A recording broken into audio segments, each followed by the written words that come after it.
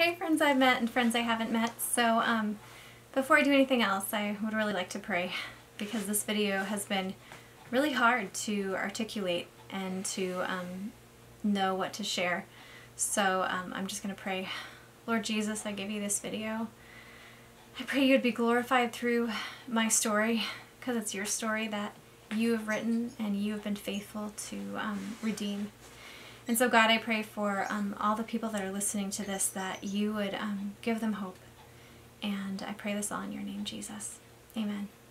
So I feel like the Lord's really been showing me how often I find myself envying other people. And I think the root of that goes back to even my childhood and youth. And a big reason for that is because I experienced trauma. And it was really easy for me to start envying other people's stories and envying the way that they seem to have way less baggage than me and less difficulties. And even though I know that's an illusion, it was still painful. And it's interesting, as I was studying verses for this video, that a couple Psalms that I really like actually have a context of envy, even in the verses that I memorized. The verses surrounding them talk about envying the wicked, and that illusion of the other people being blessed, when really it's nearness with God that is the greatest good. And so I'm going to read some verses from Psalm 73, and I actually shared from Psalm 37 in a previous video, and it's interesting because that was one of the other ones that has those verses in the context about envy.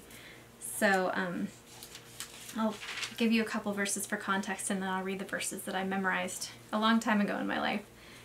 Surely God is good to Israel, to those who are pure in heart. But as for me, my feet had almost slipped. I had nearly lost my foothold, for I envied the arrogant when I saw the prosperity of the wicked. When my heart was grieved and my spirit embittered, I was senseless and ignorant. I was a brute beast before you. Yet I am always with you. You hold me by my right hand. You guide me with your counsel, and afterward you will take me into glory. Whom have I in heaven but you? And earth has nothing I desire besides you. My flesh and my heart may fail, but God is the strength of my heart and my portion forever. And I think as I've been thinking about my story and the ways that God has met me even in the worst places, I've really come to believe the words that Joseph said to his brothers, even though they were the ones that betrayed him, that what they intended for harm, God intended for good, for the saving of many lives. And so as I look at these places in my story where I see pain and I see brokenness, I also see the goodness of God and the redemption in the midst of all of those places. And I love that Jesus, when he announced his ministry, actually quoted Isaiah 61. He read on the scroll and said, "Today this is fulfilled in your hearing." And it says, "The Spirit of the Sovereign Lord is on me, because the Lord has anointed me to preach good news to the poor.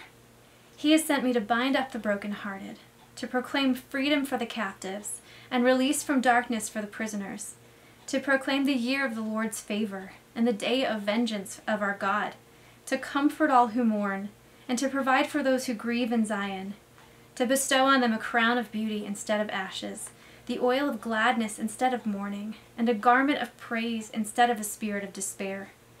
They will be called oaks of righteousness, a planting of the Lord for the display of his splendor. Instead of their shame, my people will receive a double portion, and instead of disgrace, they will rejoice in their inheritance. And so they will inherit a double portion in their land, and everlasting joy will be theirs." And it's interesting as I'm reading these, seeing that word portion. And I think that I've looked at my life often and wished that my portion were different. But ultimately my portion is actually the Lord. That he is the one who heals. He is the one that saves. And he's the reason I'm here. Honestly, I know that by the grace of God, I'm here and I'm being made whole. And by the grace of God, I have been made more passionate through the midst of these wounds that I carry, because I see the need for truth when people are struggling to believe that and have been told lies. And so I love these verses in Isaiah 62, the chapter afterward. It says, "For Zion's sake I will not keep silent. For Jerusalem's sake I will not remain quiet, till her righteousness shines out like the dawn, her salvation like a blazing torch. The nations will see your righteousness, and all kings your glory. You will be called a new name that the mouth of the Lord will bestow. You will be a crown of splendor in the Lord's hand, a royal diadem in the hand of your God. No longer will they call you deserted, or name your land desolate, but you will be called Hephzibah, and your land Beulah." Those words mean, "My delight is in her," and married. "For the Lord will take delight in you, and your land will be married. As a young man marries a maiden, so your sons marry you. As a bridegroom rejoices over his bride, so will your God rejoice over you." And I see that in those places where I have been told lies about who I am, God has come in and spoken life over me. He said, "You're not desolate, you're not deserted, you are the one I delight in, you are my beloved." And because of those parts of my story, I've had to receive these things from the Lord and to understand them and embrace them at a greater depth than I would have otherwise. And because of that, my calling is to speak those things over others, to lead them to the heart of God, and to help them believe that there is hope, that there is a way to heal. And so in envying, I have often taken away an opportunity to praise for what he's done. And I've also not allowed myself to hope that he could continue to heal even in the places where I still feel raw, in the places where these things still come up. I love these verses, and they're at the end of Isaiah 61. They say, "I delight greatly in the Lord. My soul rejoices in my God. For he has clothed me with garments of salvation and arrayed me in a robe of righteousness. As a bridegroom adorns his head like a priest, and as a bride adorns herself with her jewels. For as the soil makes the sprout come up, and a garden causes seeds to grow, so the sovereign Lord will make righteousness and praise spring up before all nations."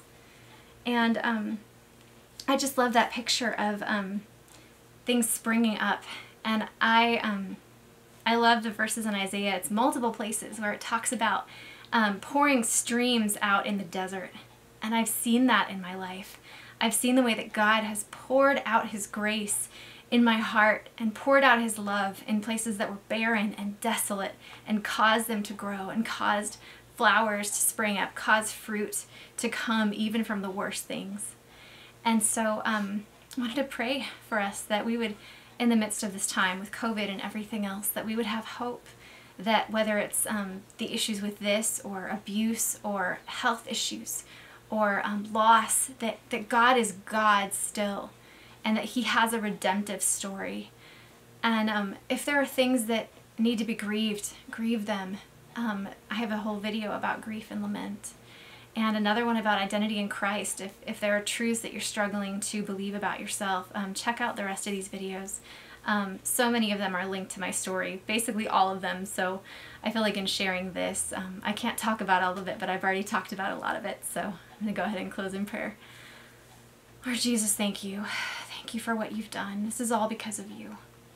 And so I pray you would use these truths, and continue your work. And I thank you that you are doing a good work in the lives of your people, even the places where I can't see it right now, Lord. I believe you're working, and you will work, because you've worked in the past. You've healed me in the past, and so you're going to keep healing me.